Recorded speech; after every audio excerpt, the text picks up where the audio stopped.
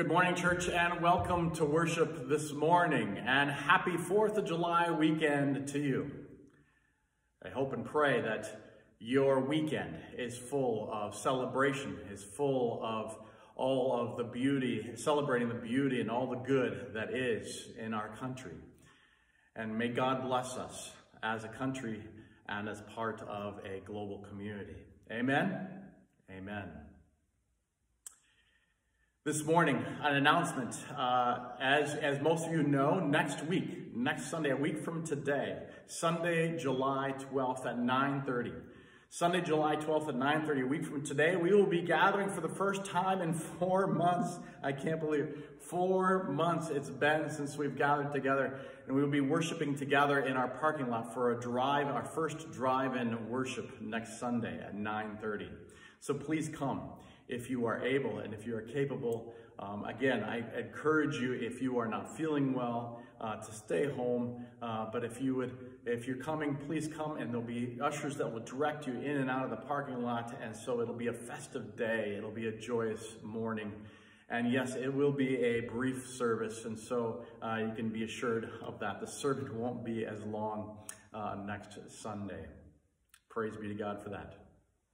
And now, as we enter into our time of worship, we begin with a moment of silence to ground and center ourselves for worship this morning. God bless us as we worship.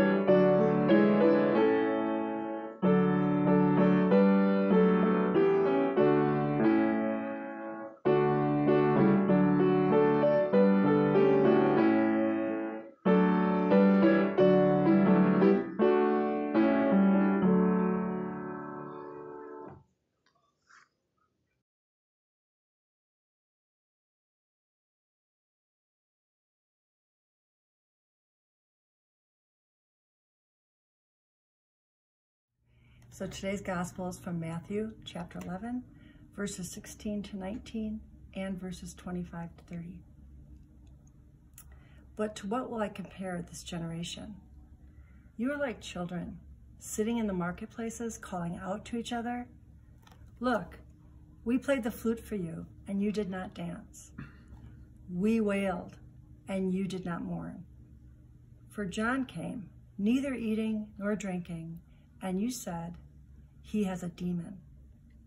Then the Son of Man came, eating and drinking, and they say, 'Look, a glutton and a drunkard, a friend of tax collectors and sinners.' Yet wisdom is vindicated by her deeds."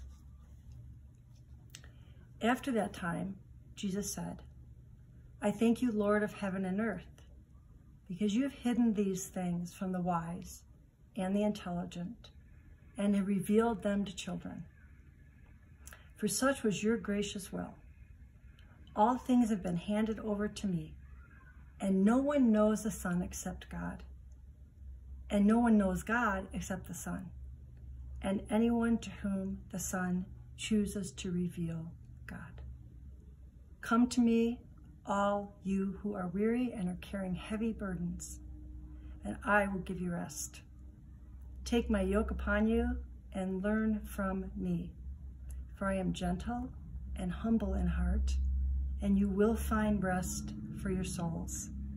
For my yoke is easy and my burden is light." This is the end of the gospel.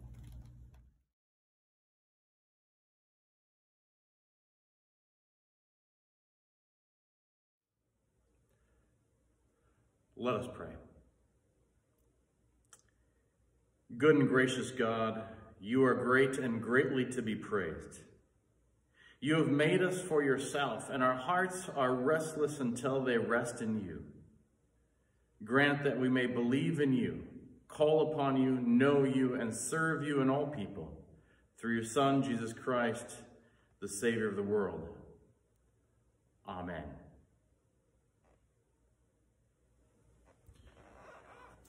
Grace and peace to you from God, our Creator, Jesus, our Liberator, and the Holy Spirit, our Comforter. Amen. In today's gospel reading, the one that we just heard Mary share with us this morning, we hear Jesus sharing a parable. It's a parable that talks about children playing in the marketplace, and these children are misunderstood. The children play this happy song for their friends, but no one is dancing. And then they play this sad and mournful dirge. It's kind of like this funeral march. And no one mourns. No one is weeping. Then Jesus goes on to say that in this parable that the children were misunderstood, much like John the Baptist was misunderstood, much like Jesus himself was misunderstood. Jesus, in this parable, is talking about the failure of society as a whole to understand and to act on the messages that he and then John the Baptist were talking about and had been preaching about throughout their respective ministries. And no doubt that their messages were pretty loud and clear. They were extremely and abundantly clear. But really, society, the entire generation, as Jesus puts it, was cold to their message. The people had been given every opportunity to hear it, but they rejected it. They refused to listen to them. Now, John the Baptist and Jesus couldn't have been more opposite in the way they approached their message. John the Baptist, for instance, shows up on the scene as this eccentric person who likes to eat bugs and locusts and honey and wore animal skin for clothing. And we would definitely see him as being a rather odd person, a very weird person, so to speak. And he would call, in his ministry, he would call some of his listeners a brood of vipers and shouting a message of hardcore repentance, calling people to repentance. But the people complained about him. People complained about John the Baptist. Some of them even labeled John the Baptist as demon-possessed.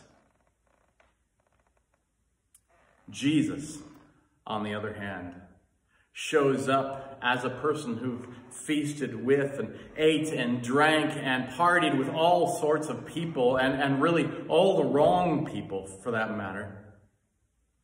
Jesus came announcing the kingdom of God has come, the good news of God, that God is love, the good news of a God who is all about this unsettling and unexpected and ever-widening inclusiveness.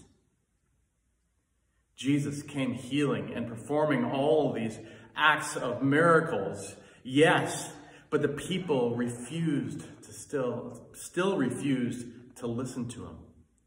Some even called Jesus a glutton and a drunkard. They misunderstood Jesus to the point of executing him on a cross. Now, people find all sorts of ways to justify why they are offended at the words of John the Baptist and Jesus. And so they avoid the kind of life both of them were calling people to. Yes, John and Jesus both were misunderstood, and their call to living a life that truly mattered was not only avoided, people ran away from it. Instead, falling in line with a way of life that spoke more about status quo of power and strength than about love and mercy. Not so different than today, is it? Much of the time, you and I, we fail to understand this Jesus. We misunderstand Jesus. We give into and we fall prey to some of the similar trappings of the messages that come in our directions from our culture today. Those selfish ideas of individualism, of success, of money and power and control. And oh, by the way, pull yourself up by your own bootstraps. And we've given into a belief system that tells us that strength and might, and if we just have enough willpower, it's going to solve all of our problems. How often do we give in to the power-hungry voices of our world, just like people did in Jesus' time, who tell us to believe that we don't need to care for those most vulnerable among us because it costs too much money. It will upset the status quo. And so we throw away those whom Jesus called the least of these, even though that might mean that they go homeless, even though they might go without health care, even though they might go hungry.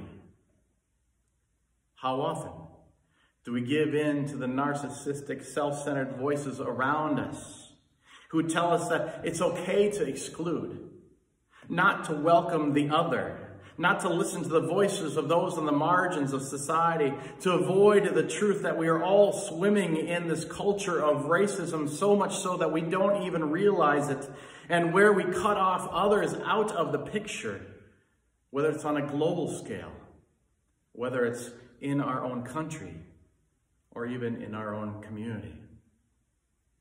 How often do we miss the moments of life that really matter? As a colleague of mine once said about this, which I think is powerful, she's referring to the parable Jesus gave of those children in our text today. She says, "How often do we dance when we ought to mourn for a world whose burden is heavy? How often do we dance when we should weep for so many people who need rest?" People of God, all those things that get our attention in our world, all those things that we think are important in life, in God's kingdom, are barely noticed. In fact, we are freed from them in God's kingdom. And what we discover is in what Jesus says in his prayer in our text that the blessings of God are hidden from the wise. They're hidden from those in power, hidden from those in the high class. Instead, it's the infants, it's the children of this world, those who are the most vulnerable. They are the ones who best understand the ways of God. You see, only the vulnerable are able to identify their deep need.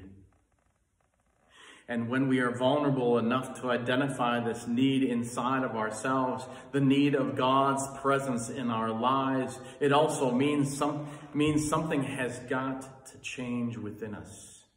Something has got to die within us. We've got to let it go. And it's only then that we will be changed. Oh, I know this to be true for many of you, as it is for myself as well. It's scary. And we fear change in our lives because it means that we have to face our own messed up selves.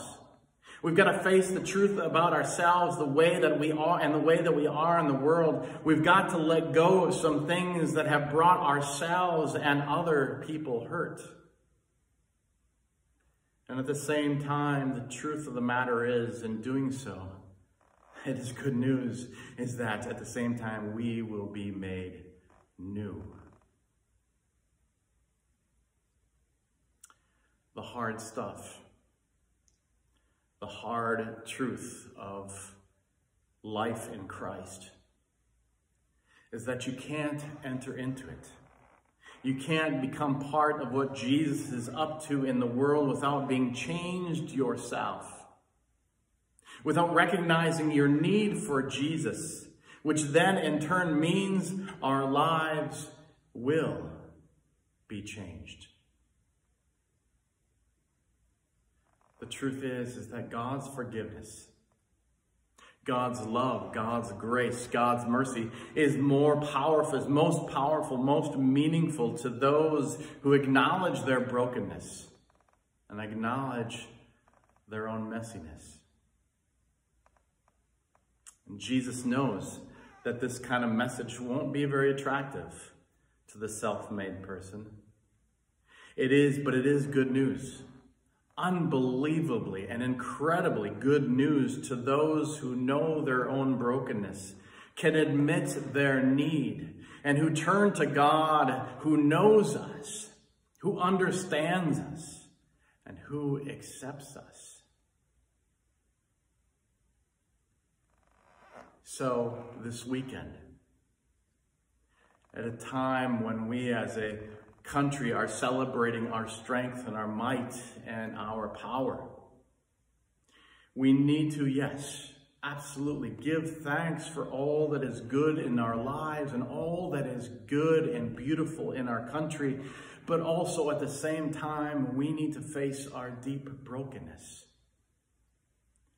and our deep messed up selves as individuals, as families, as communities, as a country, and as a world, and lay all of that at the foot of the cross. And lay all of that before God.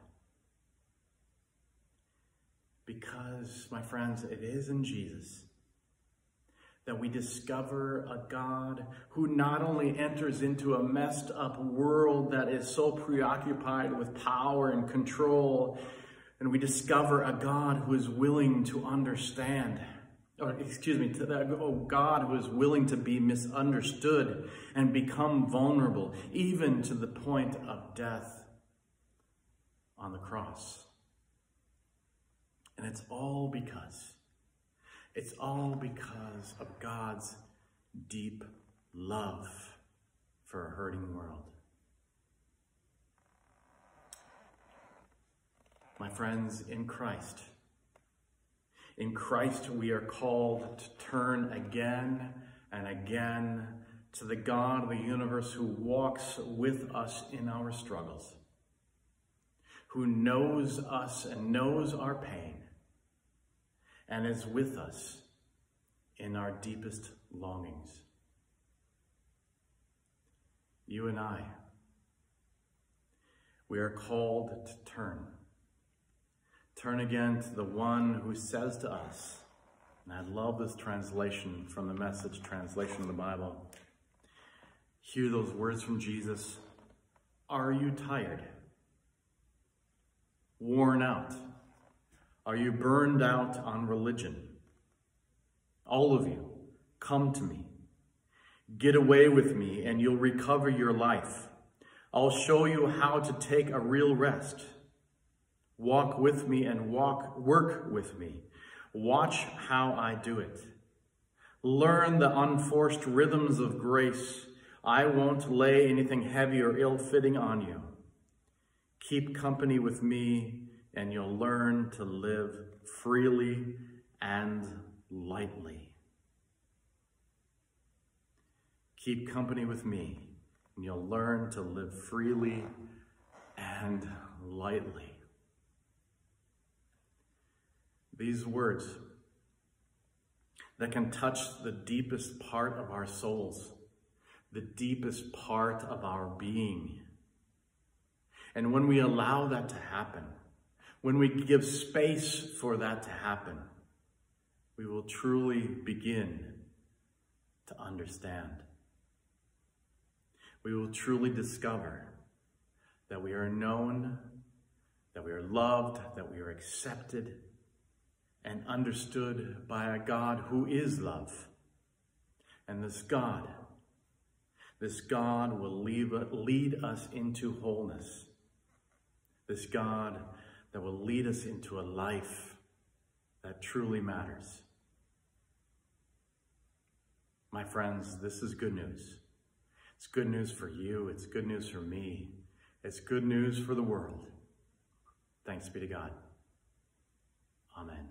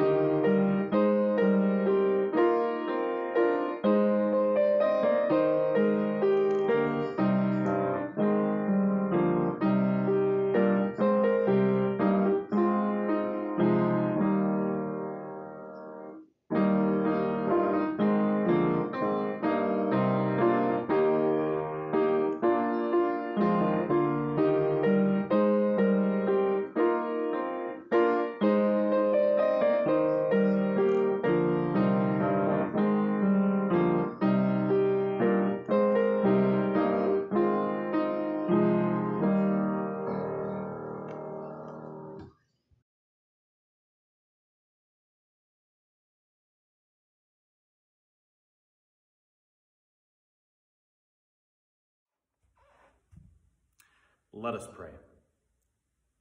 Called into unity with one another and the whole creation, let us pray for our shared world.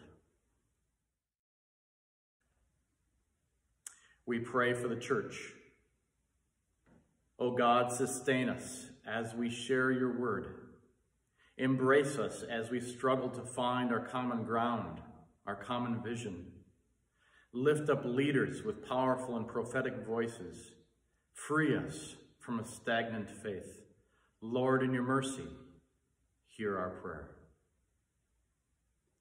O God, we pray for the well-being of creation. Protect the air, water, and land from abuse and pollution. Free us from apathy in our care for creation and direct us towards sustainable living. Lord, in your mercy, hear our prayer. O God, we pray for the nations, especially the United States, as we celebrate our nationhood. Guide leaders in developing just policies and guide at difficult conversations.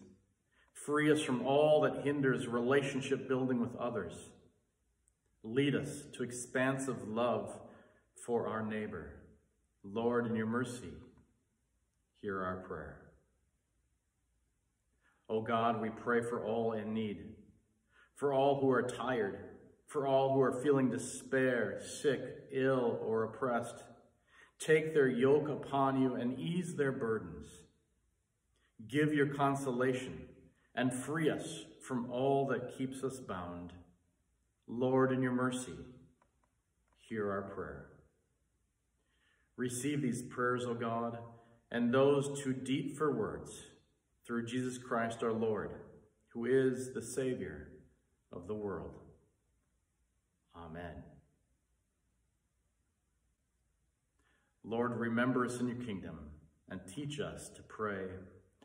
Our Father, who art in heaven, hallowed be thy name. Thy kingdom come, thy will be done, on earth as it is in heaven. Give us this day our daily bread, and forgive us our trespasses, as we forgive those who trespass against us. And lead us not into temptation, but deliver us from evil. For thine is the kingdom, and the power, and the glory, forever and ever. Amen. And now, my friends, receive the benediction. May the Lord bless you and keep you. May the Lord make his face shine upon you with grace and with mercy. May the Lord look upon you with favor and give you peace. In the name of the Father, and the Son, and the Holy Spirit. Amen. Amen. Amen. Go in peace and serve the Lord. Thanks be to God. Amen.